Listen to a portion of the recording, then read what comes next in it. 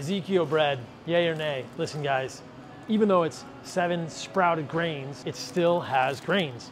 Grains are seeds. Seeds are highly defended. They are full of defense chemicals, digestive enzyme inhibitors, phytates, gluten. There's lots of gluten in here because it's wheat, right? There's no question that this is going to be harmful for your gut.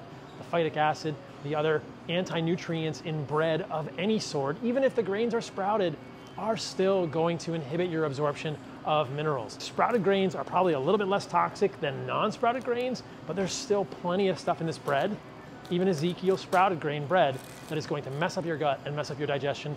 Get it out if you really want to thrive. It's not going in my cart, it's going back in here.